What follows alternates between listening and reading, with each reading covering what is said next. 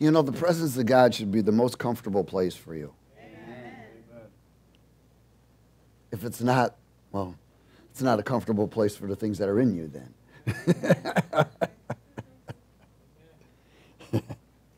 Whew. Glory. In verse 7. Don't be what? Oh, hallelujah. What's Satan's greatest weapon? Deception, and his power is fear. Don't be deceived. God's not mocked. For whatever a man sows, he's going to also reap. Boy, there's a lot of reaping going to be happening here shortly. Whew-wee.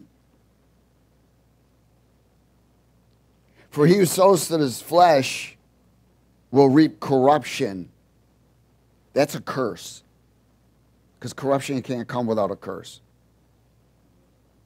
But he who sows to the Spirit will of the Spirit reap everlasting life. So let us not grow weary while doing good. In other words, while you're on course, you're on line, you're in divine order, priorities are set. For in due season we will reap if we don't lose heart or if we don't get misled. Therefore, as we have opportunity, let us do good to all, especially to those of the household of faith. See with what large letters I have written to you with my own hand. As many as desire to make a good showing in the flesh, these would compel you to be circumcised or brought under religion, only that they may not suffer persecution for the cross of Christ. For not even those who are circumcised keep the law. But they desire to have you circumcised, that they may boast in your flesh. But God forbid that I should boast except in the cross of our Lord Jesus Christ, by whom the world has been crucified to me, and I to the world. Everyone say, the world is crucified to me, and I to the world. For in Christ Jesus neither circumcision nor uncircumcision avails anything, but a what? A new creation. A new creation means new life. New life. So in this, what we just spoke about, there's a law of death. This is a spiritual law. And there's a law of life. There's two laws here. One leads to life, one leads to death. In Romans chapter 8,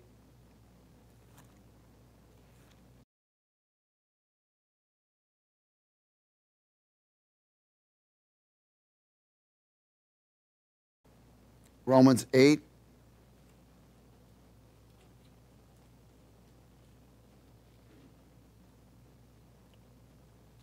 in verse 1, we are talking about the laws of life today. It is a law of life. There is a law. That means there's a rule, there's requirements, there's a law. Laws are for protection. Amen? They're to keep us in line. In Romans 8, verse 1, let's speak it. There is therefore no condemnation to those who are in Christ Jesus, who do not walk according to the flesh, but according to the Spirit. Again, according to the flesh is according to the law of death. According to the Spirit is according to the law of life. It says, for the law of the Spirit of life in Christ Jesus has made me free from the law of sin and death. For what the law could not do, and that it was weak through the flesh, God did by sending his own Son in the likeness of sinful flesh. On account of sin, he condemned sin in his flesh. That the righteous requirement, everyone say righteous requirement. And what is that righteous requirement? What is the price we pay? Cooperation. Amen. So the righteous requirement is cooperation. And it says that the righteous requirement of the law might be fulfilled in us, who do not walk according to the flesh, but according to the Spirit. For those living according to the flesh set their minds on the things of the flesh, their past, themselves, prosperity. I mean, there's nothing wrong with prosperity, but it's a priority to them because their priorities are out of order. But those who live according to the Spirit, the things of the Spirit, so they're heaven bound. Many are earthly bound. It says in verse 6, for to be carnally or physically or minded is what? Is what? Death. That means they're living according to the law of death. But to be spiritually minded is life and peace. So again, there is a law of life and there is a law of death. And it says then, and because of the carnal mind is enmity against God, so your old man mind is against God.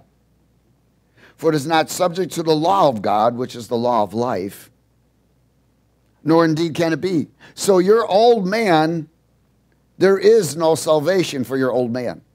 It can never be redeemed. Only your new man.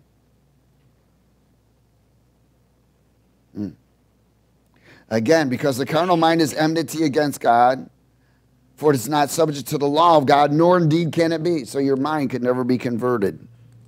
You need a new mind. Amen. So then those who are in the flesh, in the old man, in the old conduct, cannot please God. There is a law of life and there is a law of death. The law of death is under the old birth. The law of life is under the new birth. Now, can you step out of the new birth? Yes. Yeah. People sell their birthrights for the things of the world. Look at how many have sold their birthrights for fame and fortune. In 2 Corinthians 5.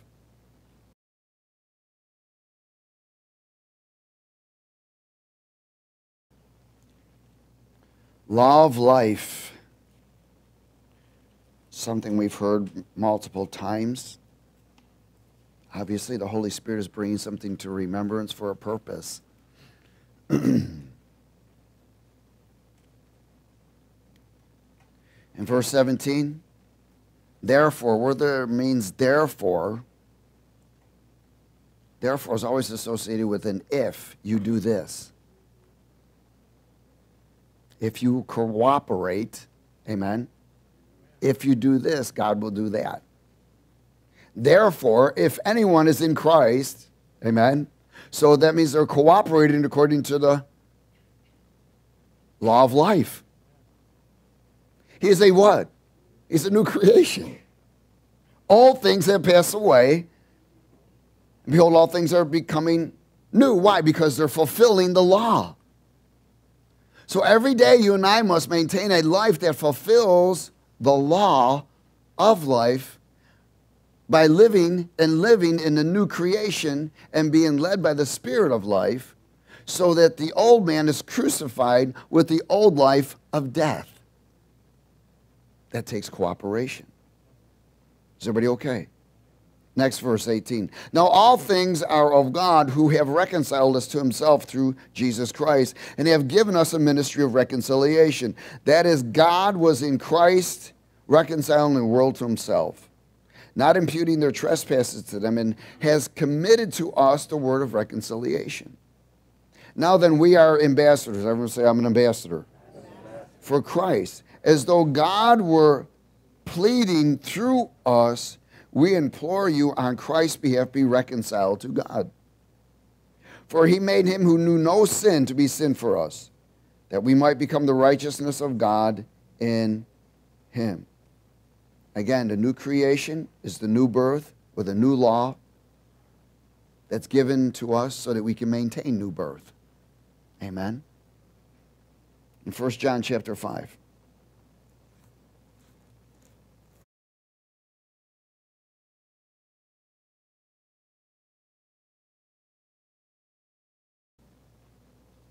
law of life.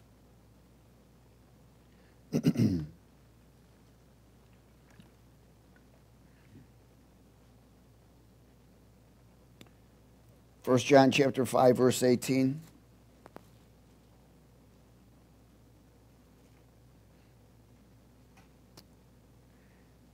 See, there's a lot of people, again, that know the truth, but can't practice the truth. And the purpose of that is because they're not connecting. They're not connecting to the new life. And that's where you and I got to connect every day. That's why we get refreshed. That's why many who fall out of assembling usually begin to backslide. And even those who are assembling, if they're not connecting, they backslide. Amen? So the whole arena here for me and you is to constantly connect. And we're connecting to the tree of life, the river of life, the presence of life, the giver of life, and the keeper of life. We reconnect every day. It says, verse 18, for we know that whoever is born of God does not what? Sin. And sin is the presence of evil. But he who has been born of God keeps himself connected. Amen. Keeps himself away from associations that would bring terrible thoughts. Protects himself for the things he hears and sees and receives. Keeps himself under the law of life. But he who has been born of God keeps himself, and the wicked one does not touch him. Let me tell you again something that is so powerful to me. The devil cannot touch the presence of God. He can't touch it. But he tries to get a message through it. If he can get a message through it to you and you agree with it, you open the door and invite him in. But he cannot touch the presence of God. And if you're covered by the presence of God, walking in the presence of God, the devil has nothing on you. Now, if you're in that condition where you're walking in the presence of God and you're being led by the Spirit of God, the old man is crucified. Amen. He's got no power over you. He can grumble and complain, but it will not affect you. Because he is in you is greater than he who was in you. Amen? He's now behind you, not in front of you. See, what the enemy likes to do is get us in a place where the old man becomes in front of us and the new man is now behind. It's reversal, switched authority. Now we're being led by the old man instead of the new man. And then the old man will lead, I know this may be a little bit hard, the new man right to hell. That's his job. The old man wants to lead the new man right to hell. Is everybody okay? Verse 19. We know that we are of God and the whole world lies under the sway of the wicked one. And we know that the Son of God has come and has given us an understanding that we may know him who is true, and we are in him who is true, in his Son Jesus Christ. This is the true God and eternal life. Little children, keep yourselves from idols. Amen. Again, keeps ourselves under the law of life. The world is under the law of death. And of course, the law of death is eternal separation from the Creator. In Psalm 19.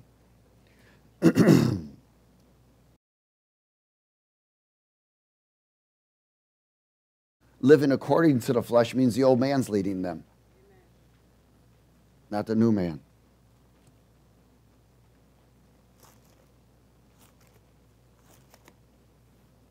You need to slap the hell out of the old man and get him behind you. make room for heaven. Amen? Believe me, I find myself sometimes slapping myself. Dummy. Get behind me.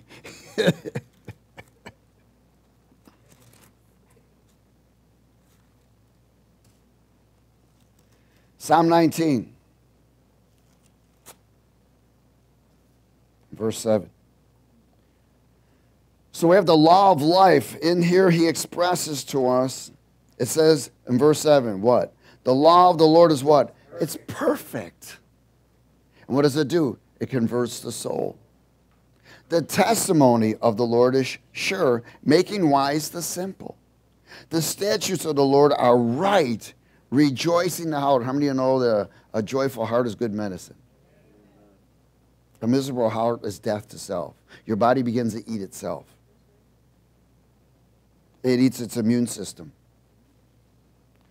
The commandment of the Lord is pure, enlightening the eyes. The fear of the Lord is clean, enduring forever. The judgments of the Lord are true and righteous altogether. Come on, read it with me. Yea, than much fine gold, sweeter also than honey and the honeycomb. Moreover, by them your servant is what? Warned. This is a warning. And in keeping them there is what? There's great reward. So we are warned. It is the law of life is perfect. It's his testimony, statutes, commands, judgments. We're warned. In keeping all of these, we'll have victory. Slip from one of them and opens the door. Romans 6.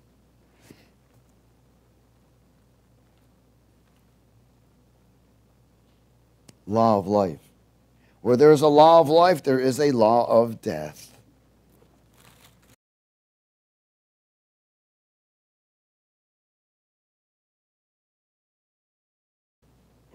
Remember, sin is the presence of evil.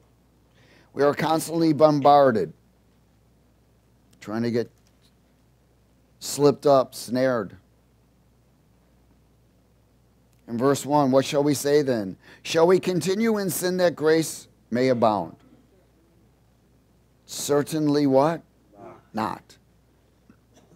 Well, that just nullifies the once saved, always saved, doesn't it? Shall we continue in sin that grace may abound? No way. How shall we who died to sin live any longer in it? Or do you not know that as many of us were baptized into Christ Jesus, were baptized into his death? Therefore we were buried with him through baptism into death, that just as Christ was raised from the dead by the glory of the Father, even so we also should walk in the newness of life, which is the law of life.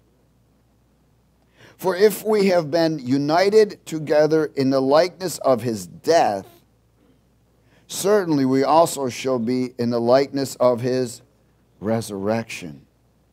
Knowing this, that our old man was crucified with him, that the body of sin might be done away with, that we should no longer be slaves of sin.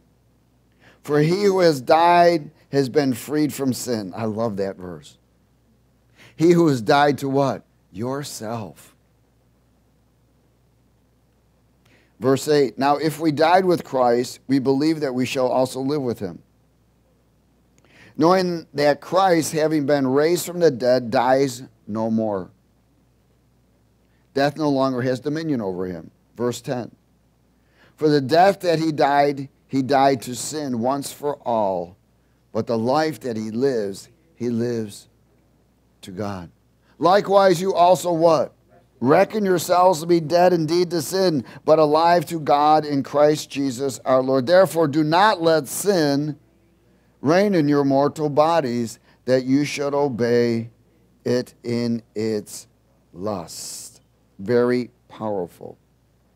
And do not present your members as instruments of unrighteousness to sin, but present your yourselves to God as being alive from the dead, and your members as instruments of righteousness to God. For sin shall not have dominion over you, for you are not under the law of death, but you are under the law of grace, or the law of life. Amen. Now, remember, grace is God's plan, isn't it? So that means that in God's plan, and it's his plan to escape, isn't it? It's his plan to escape hell. It's his plan to escape deception and the wrath of God. It's his plan to escape. So by cooperating again with his plan, we fall under the law of life. By not cooperating with his plan, we fall under the law of death. Amen? Is everybody okay? We are died, we died, we were buried, we were crucified in the likeness of his death, removing the presence of evil and death, breaking their power of influence of worldly lusts, and breaking the power of the law of death. And now we're walking into the law of life, where there is guidance. There's rules of protection. There's submission. And all of this is to the keeper of the law and the rules of life, known as the Holy Spirit. He is the keeper. He is the one who guides me and you. He's the one who leads us to all truth. In Titus 3. So you think it's important that we have a relationship with the Holy Spirit.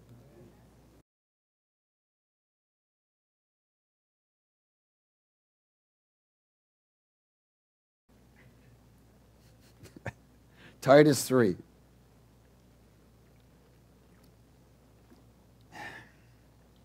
In verse 1. It says, remind them to be subject to rulers and authorities, to obey and to be ready for every good work, to speak evil of no one, to be peaceable, gentle, showing all humility to all men. Verse 3.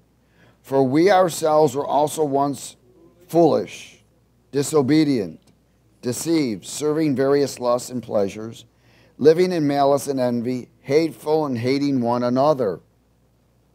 But when the kindness and the love of God our Savior toward man appeared, not by works of righteousness which we have done, but according to his mercy he saved us, through the washing of regeneration and renewing of the Holy Spirit, whom he poured on us abundantly through Jesus Christ our Savior, that having been justified by his grace, we should become heirs according to the hope of eternal life.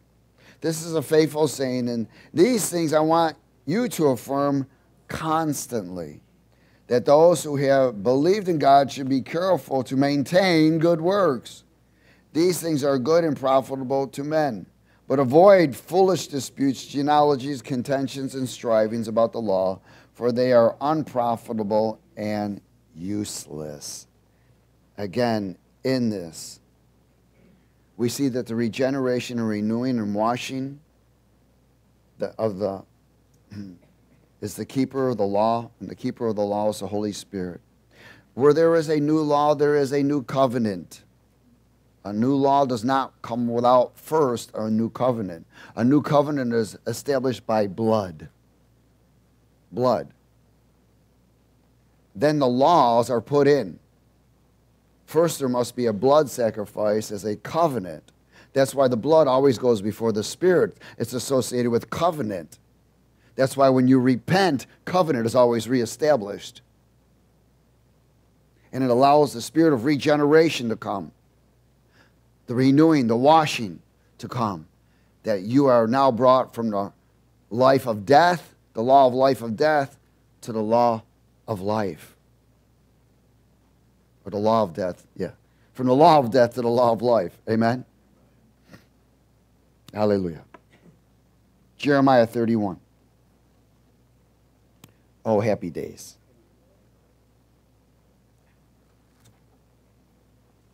Are you going through regeneration? Yes. Even while you're sleeping.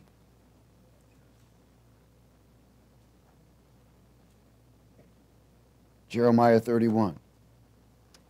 As long as you're in a place of cooperation, it's happening. But if you're not in a place of cooperation,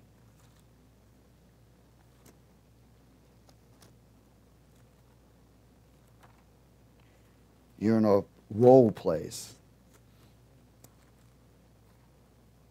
Whoa. 31:31.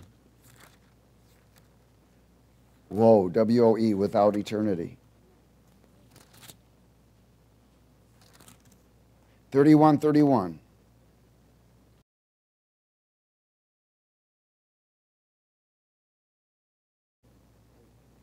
Behold, the days are what?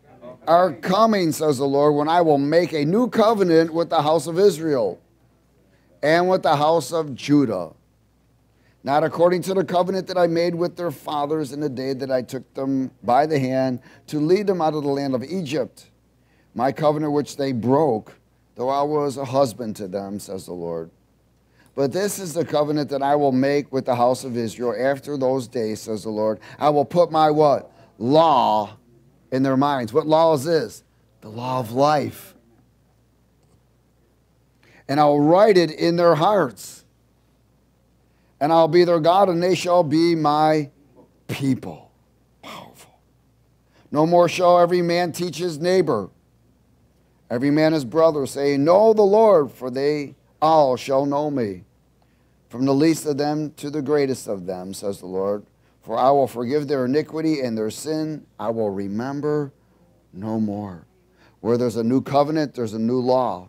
And where there's that new law, there's that new regeneration by the Holy Spirit, who is the keeper of the law of life in our body. Changing us, constantly changing us until there is no sin power. Until there is no disease power. Till there is no fear power, which is a part of the law of death. Until the new life, the new law, the new covenant, and the new power of resurrection has full reign in me and you. Ephesians 4. Law of life.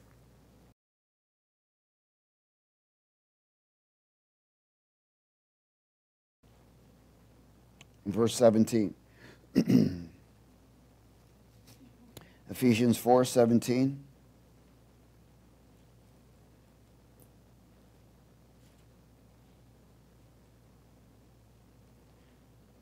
This I say, therefore, and testify in the Lord, that you should no longer walk as the rest of the Gentiles walk in the futility of their mind, having their understanding darkened, being alienated from the life of God. If they're being alienated from the life of God, they're also being alienated from the law of life.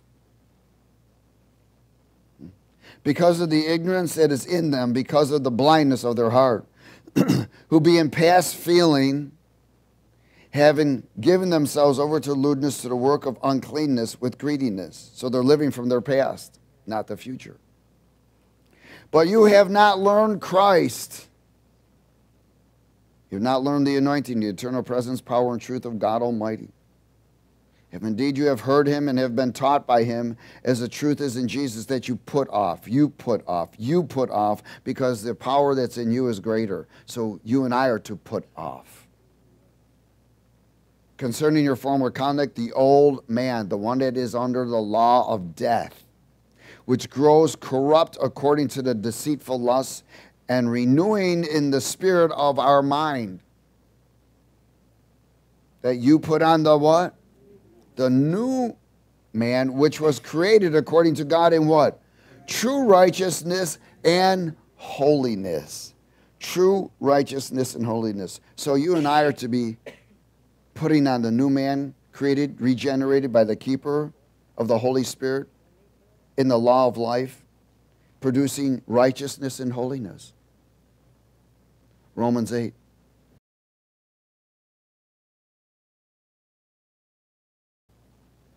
In verse 13.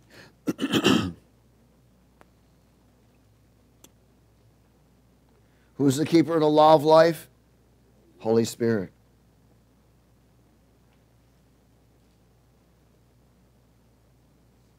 says that he will convict us. He will guide us to all truth. He'll tell us things to come. If we're listening or if we're hearing. Verse 13, Romans 8.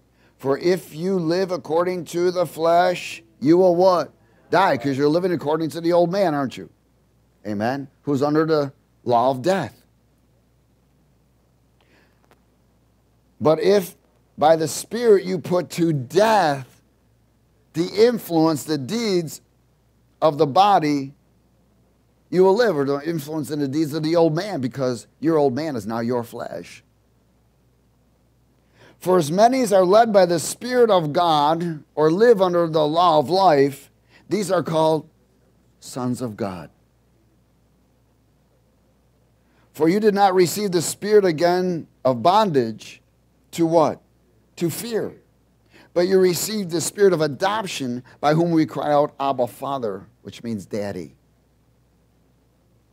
It says, the Spirit himself bears witness with our spirit that we are children of God, and if children, then heirs of God, and joint heirs with Christ, if, there's that if again, if you'll cooperate, if indeed we suffer with him, that we may also be glorified together. Look at verse 18. For I consider the suffering of this present time are not worthy to be compared with the glory which shall be revealed in us. Listen, there isn't anybody that's not going through it. Everybody goes through it. Welcome to the earth. Amen? It's a go-through. It's a drive-through. Fly-through. But we're going through. This is not our home. But those who live according to the flesh make it their home. Those who live according to the Spirit are just travelers through. That's the difference. Our citizen isn't here. It's in heaven, eternally bound. Amen? So he says, so that I consider that the suffering of this present time isn't going to, forget it. It's not going to compare to what is going to be revealed in me and through me and who I truly am. Because one day I'm going to shed all of this and become a butterfly.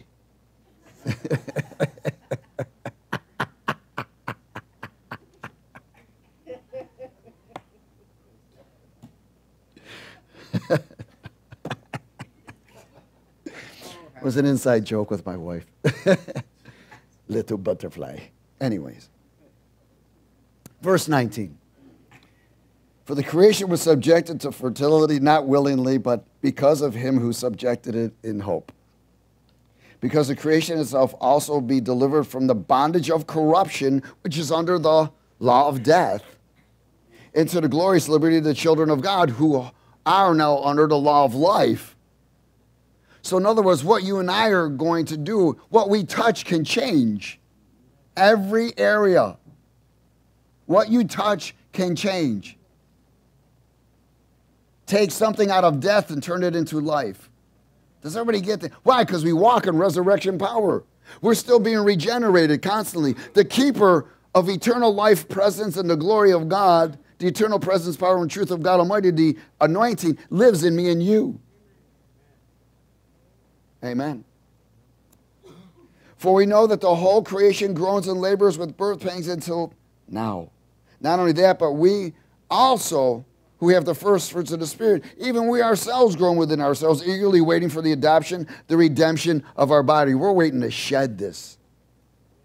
Sometimes we groan. Sometimes we're struggling, don't even realize we're struggling. And we're struggling, trying to find out what we're struggling with. When actually you're just struggling with yourself. You just want to be more clothed with the glory. Amen? Oh, happy days. In 2 Corinthians 6.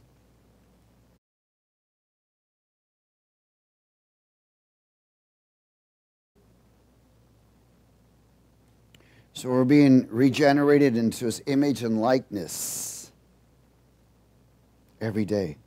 In verse 14, so he warns us and he tells us here, man, protect yourself before you fall back under the law of death. Don't be unevenly yoked with what? Unbelievers. For what fellowship is righteousness with lawlessness? And what communion has light with darkness? And what accord has Christ with Belial? Or what part has a believer with an unbeliever? And what agreement has the temple of God with idols? How many of y'all know a lot of people make money their idol? Or their materialism. For you are the temple of the living God, as God has said, I will dwell in them, I will walk among them, I will be their God, and they will be my people. If they do what? If they come out from among them and be separate, says the Lord, and don't touch what is unclean. And I'll receive you, and I'll be a father to you, and you will be my sons and my daughters. Why? Because you'll be led by the Spirit, says the Lord Almighty. Therefore, having these promises, beloved, let us cleanse ourselves from all filthiness of the flesh and spirit, perfecting holiness in the fear, reverence, and honor and respect to God. So we're to come out from the law of death, and those who associate it and live according to the law of death. We're to come out from among them. In John 10.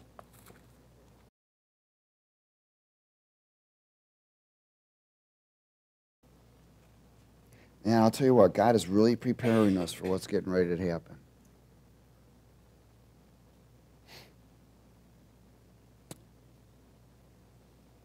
John 10, verse 1. Let's speak it. Most assuredly I say to you, he who does not enter the sheepfold by the door, but climbs up some other way, the same is a thief and a robber. But he who enters by the door is the shepherd of the sheep. What is this door? It's the eternal port. Jesus said, I'm the way, the truth, and the life. See, one of the things the powers of darkness do is they open up ports. So they have to shed a lot of blood to open up a dimensional port so they can come in and out. They do a lot of witchcraft, a lot of bloodshed, human bloodshed, sacrifices to open up dimensional ports. So God was warning them, you think you're going to enter up and make it through your own ports? He's the only port. Even Nimrod tried to create his own port. Amen? He built a tower trying to get to heaven, building his own port. Symbolic to what they do now. So where there's much bloodshed, they can open up a dimensional port. And they access. Verse 2. But he who enters by the door is the shepherd of the sheep. To him the doorkeeper opens, and the sheep hear his voice. And he calls his own sheep by name and leads them out. Every once in a while, you will hear your name. You may not hear it every single day, but every once in a while, your name will come. And they will call you. You could be just sitting there, you could be whatever, and all of a sudden your name will, you'll hear him say your name. And when he brings out his own sheep, he goes before them. Now, do you hear this? When he brings out his own sheep, he goes before them. And the sheep do what? Follow him, for they know his voice. Yet they will by no means follow a stranger, but will flee from him, for they do not know the voice of strangers. In other words, they don't accept the voice of the stranger. You should know the voice of the stranger. You know it by its fruit. Amen? Jesus used this illustration, but they did not understand the things which he spoke to them. Then Jesus said to them again, most assuredly I say to you, I am the door of the sheep. All who ever came before me are thieves and robbers, but the sheep did not hear them. I am the door. If anyone enters by me, he will be saved and go in and out and find pasture. The thief does not come except to steal and to kill and to destroy. I have come that they may have life and that they may have it what? More abundantly. Life abundantly by giving us a new covenant with a new law and rules to follow all the way home. He not only that, he gave us empowerment of the Holy Spirit. He said, I didn't come to bring you peace, I came to bring you a sword. That's the anointing. Mark 8, we'll close here.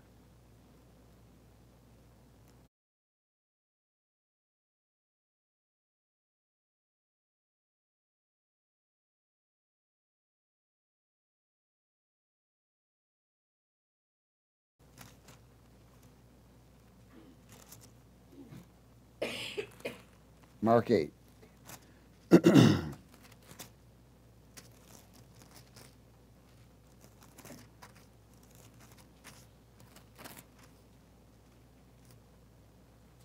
In verse 34.